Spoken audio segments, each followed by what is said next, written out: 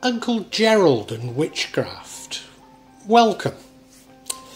I remember it would have been somewhere around 64, maybe 1965. Do you know, it could even have been 66. I mean, I was only a child, a young child at the time, but I was absolutely delighted when I found that my Uncle Gerald had left me some shares in his will. Now, I should add that I never met Uncle Gerald. He was from my dad's side of the family, so originated in Liverpool. But I don't think he'd spent much of his life in Liverpool. No, he'd worked overseas for most of his life. Now, the shares were in the Kuala Lumpur Rubber Company. So presumably, Uncle Gerald had worked in the rubber trade in Malaysia.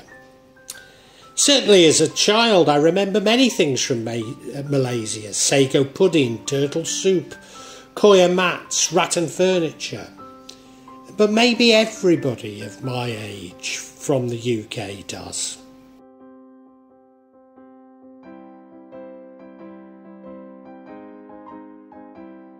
Gerald Gardner.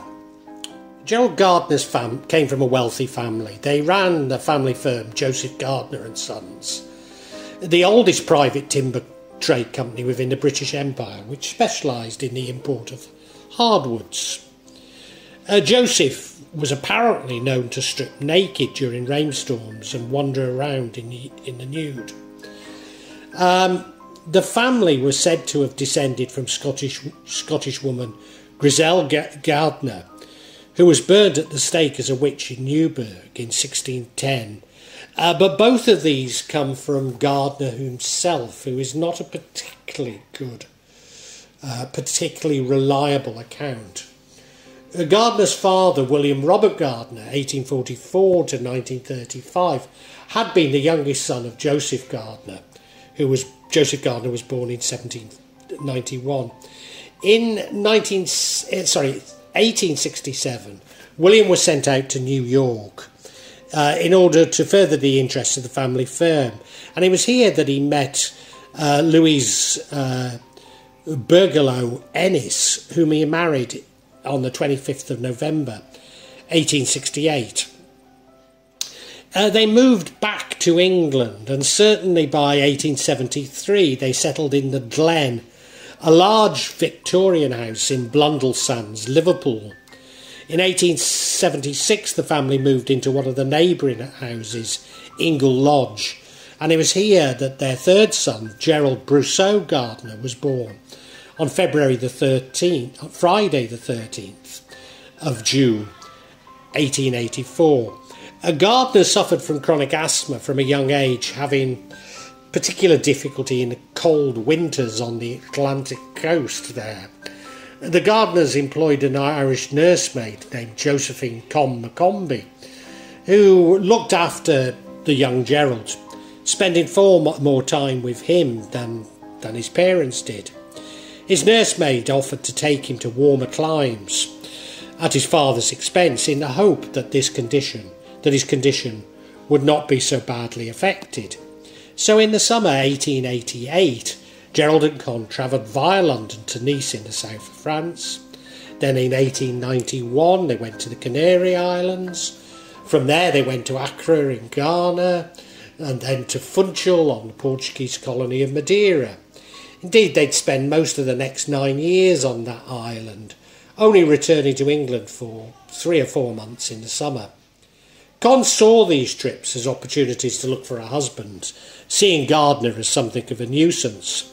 As a result, he was largely left to his own devices, which he spent going out, meeting new people and learning about foreign cultures. As a result of his illness and the foreign trips, Gardner ultimately never attended school or gained any formal education. He taught himself to read by looking at copies of the Strand magazine, but his writing shows his poor education, with highly eccentric spelling and grammar, a bit like mine. In 1900, Con married David Elkington, who owned a tree plantation in the then British colony that's now called Sri Lanka. It was agreed that with the Gardners that Gerald would live with her on the tree plantation. At his father's expense, Gardner trained as a trainee planterer. Although he disliked the dreary endlessness of the work, he enjoyed being outdoors and near the forests. He spent much of his spare time hunting deer, trekking through the local forests, becoming acquainted with the Sinhalese natives, and taking a great interest in their Buddhist beliefs.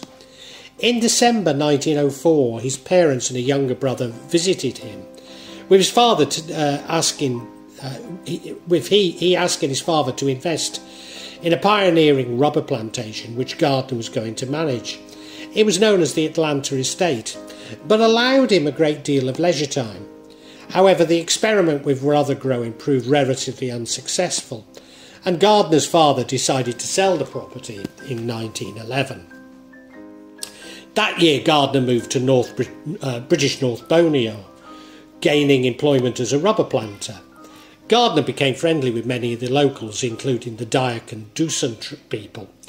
He was intrigued by the tattoos of the Dayaks, and pictures of him in later life show a large snake, or it could be a dragon tattoo, on his forearms, presumably obtained at the time. Taking great interest in indigenous religious beliefs, he attended Dusun healing rituals. He was unhappy about the working conditions and racist attitudes of his colleagues and left Borneo. He was offered a job working as assistant on a rubber plantation in Perak in northern Malaysia by the Borneo Company. Arriving in the area, he decided to supplement his income by purchasing his own estate, on which he could grow his own rubber. Here Gardner made friends with an American called Cornwall, who converted to Islam and married a local Malay woman. Through Cornwall, Gardner was introduced to many locals, whom he soon befriended, including members of the Senoi and the Malay peoples. Cornwall invited Gardner to take the Shahada, which is the Muslim confession of faith, which once you've said it, meaning it, you become a Muslim. And he did so. It allowed him to gain the trusts of the locals, although there's no real evidence that he became a practicing Muslim. Cornwall was interested in local peoples, including their magical and spiritual beliefs, to which he also introduced Gardner, who took a particular interest in the kris, the ritual knife with magical uses. Indeed, he's the author of kris and many other other Malay weapons. And as you all know, I too am very interested in kris. I mean, they originate in Java, and I've got my own little collection. And yes, I do use them in a ritual sense, certainly clean them in a ritual sense. He continued to manage a rubber plantation, but at the end of the war, commodity prices dropped, and by 1924 it was difficult to make a profit. In September 1923, he successfully applied to the Office of Customs to become a government inspector of rubber plantations, a job that involved a great amount of travelling around the country, something which he loved. In 1926, he was placed in charge of monitoring the shops selling opium, noting regularities and a thriving illegal trade in a controlled substance. Believing opium to be essentially harmless, there's evidence that Gardner took on many bribes in this position, earning himself a small fortune. Witchcraft. Gerald married Donna, and eventually they returned to England, to Highcliffe near Bournemouth. Here they purchased a house built in 1923 named Southridge. In Highcliffe, Gardner came across a building describing itself as the first Rosicrucian theatre in England, and although sceptical of the Rosicrucian order, Gardner got on well with the group of individuals who ran it. According to Gardner, who, like Aleister Crowley, you have to take much with a pinch of salt, one night in September 1939, he was taken to a large house owned by old Dorothy Clutterbuck, a wealthy woman, where he was made to strip naked and was taken through an initiation ceremony. But we do have to point out that Gardner himself was a keen naturalist. Halfway through the ceremony, he claims that he heard the Wicca for male and Wicca for female, and he recognised as the Old English for witch. This group he claimed were the New Forest Coven, and he believed them to be one of the few surviving covens of the ancient pre-Christian witch cult religion. Although in reality, if it indeed existed and wasn't invented by Gerald, it was founded, maybe by Gerald, but certainly it was founded in the 1930s. Gardner's friend Arnold Crowther introduced him to Aleister Crowley, the ceremonial magician who'd founded the religion of Thelema in 1904. Shortly after Crowley's death, before his death, Crowley elevated Gardner to the 4th degree of the Ordo Templi Orientis (OTO), and supposedly issued a charter decreeing that Gardner could admit many people into the medieval degree, although this was in Gardner's handwriting and it was only actually signed by Crowley himself. From November 1947 to March 1948, Gardner and his wife toured the United States, visiting relatives in Memphis, but also visiting New Orleans, where Gardner hoped he'd learn about voodoo. During his voyage, Crowley had died, and as a result, Gardner considered himself the head of the OTO in Europe, a position accepted by Lady Freda Harris. But Gardner soon lost interest in leading the OTO, and in 1951 he was replaced by Frederick Mellinger as the OTO's European representative.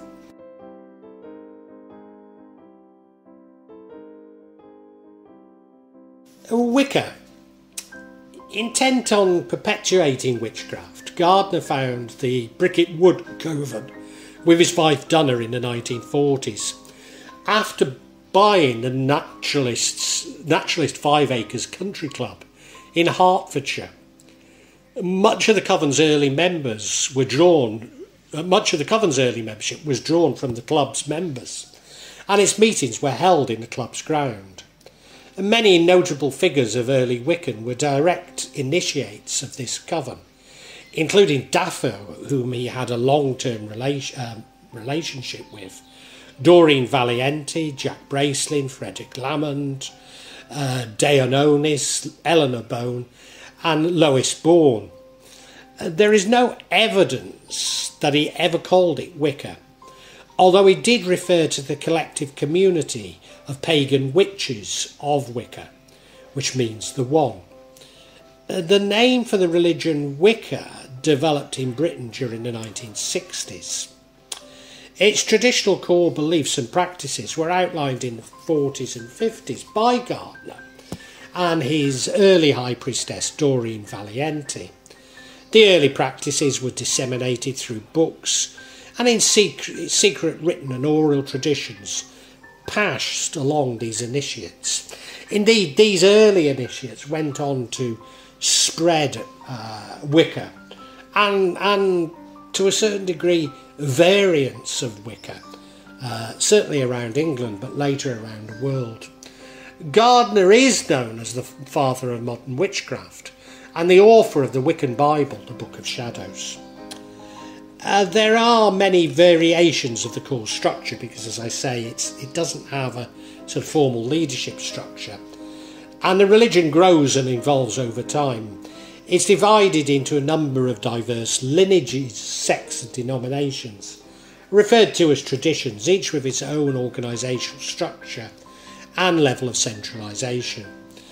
The religion accompanies atheists, I should say duotheists, because of the core of the religion is really duotheists and agnostic, with some viewing the religious deities as entities with a literal existence, and others viewing them as Jungian archetypes or symbols. Even amongst theistic Wiccans there are divergent beliefs, and Wicca includes pantheists, monotheists, duotheists and polytheists.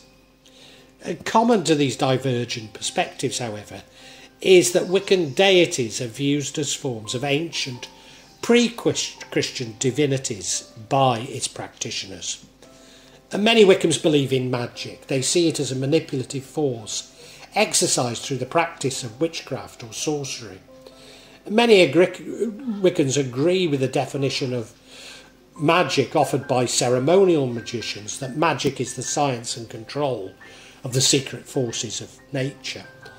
And many Wiccans believe magic to be the law of nature, as yet misunderstood or disregarded by contemporary science, and as such they do not view it as being supernatural. Some Wiccans believe that magic is simply making use of the five senses to achieve surprising results, while other Wiccans claim to not know how magic works, merely believing that it does because they've observed it to do so. During ritual practices, which are often staged in sacred circles, Wiccans cast spells or workings intended to bring about real changes in the physical world. Common Wiccan spells include those for healing, for protection, fertility, or to banish negative influences. The classic ritual scheme in British traditional Wicca is purification of the sacred space and the participants, casting the circle, calling the elemental quarters, cone of power, drawing down the gods, spell casting, great rite, wine, cakes, chanting, dancing, games, farewell to the quarters and participants. Many early Wiccans referred to their own magic as white magic, which contrasted with the black magic which they associated with evil and Satanism. Now, I was going to say Mancunian Alexander's, but in fact I find he's from Birkenhead, which most people would consider Liverpool. So I know they're Liverpudlian. Liverpudlians don't consider it Liverpool. They call them Woolybacks and say it's across the water because it's across the River Mersey. But anyway, Alexander's used a similar terminology of left-hand path to describe malevolent magic and right-hand path to describe magic performed with good intentions. Now, of course, this originates in Tantra beliefs, but I think he probably simply borrowed it from theosophy. These rites often include special magical tools. These include a knife called asthma, a wand, a pentacle, a chalice, but other tools including a broomstick known as a besom, a cauldron, candles, incense, and a curved blade known as a bowline. An altar is usually present in the circle on which ritual tools are placed, and representations of the god and goddess might be displayed. Before entering the circle, some traditions fast for the day, and so they often ritually bathe. After the ritual is finished, the god, the goddess and the guardians are thanked, and the directions are dismissed and the circle is closed. The magic of the cunning folk tended to be about day-to-day events in the lives of the common people. But Gerald and Doreen Valiente used magic in an attempt to defeat the Germans in World War II, or at least to prevent the invasion of Britain. So Wicca does, and still does, have much more ambitious aims than those of the cunning folk. Legacy. Gerald died in 1964 aboard a ship en route to the Lebanon, and is buried in Tunis. So was Gerald really my uncle? Well, I can't really find much evidence that he was. But it's an interesting thought. However, there's every bit as much substance to the idea that Gerald was my uncle as those who claim that Wicca is directly linked to the traditions of the cunning folk.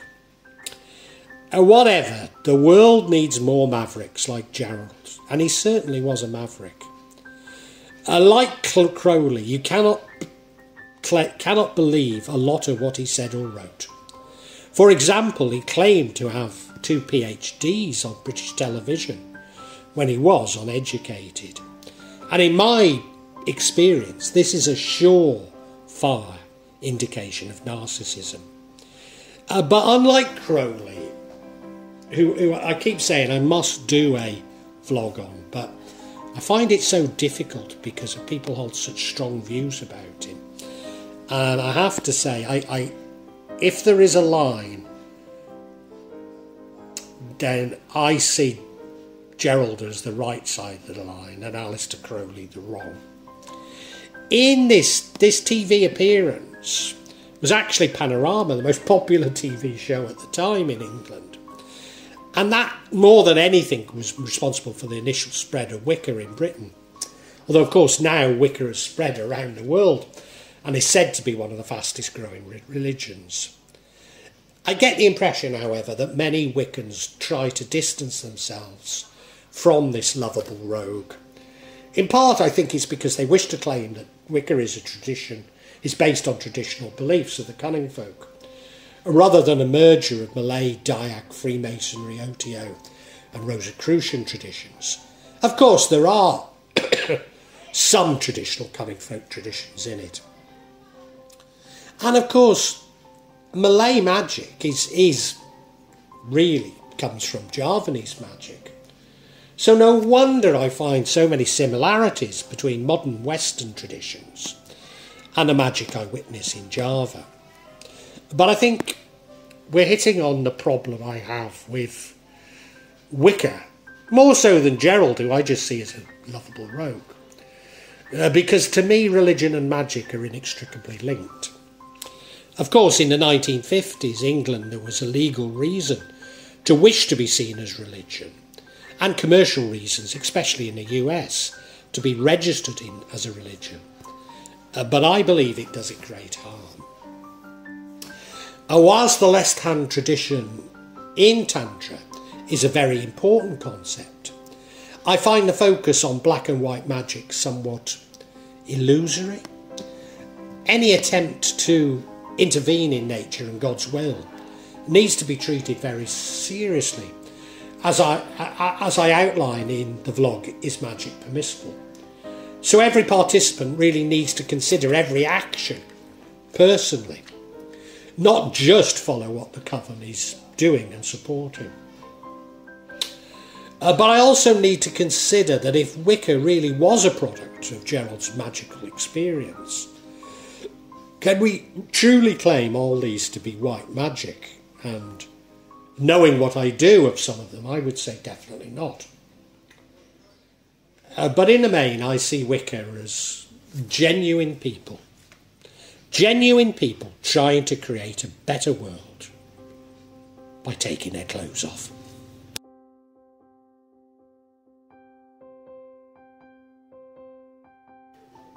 Well, I really hope you've enjoyed this vlog and that, not only got something out of it, but provoked thoughts.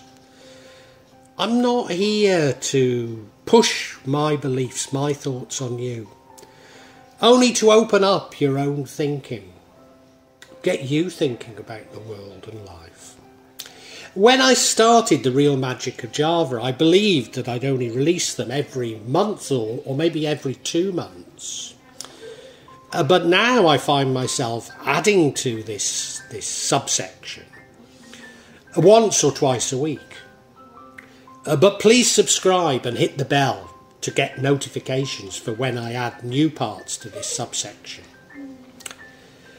In part, the reason why I'm doing it more often is that the concept has moved from filming rituals and events that took place in Java to me also describing my beliefs and philosophy.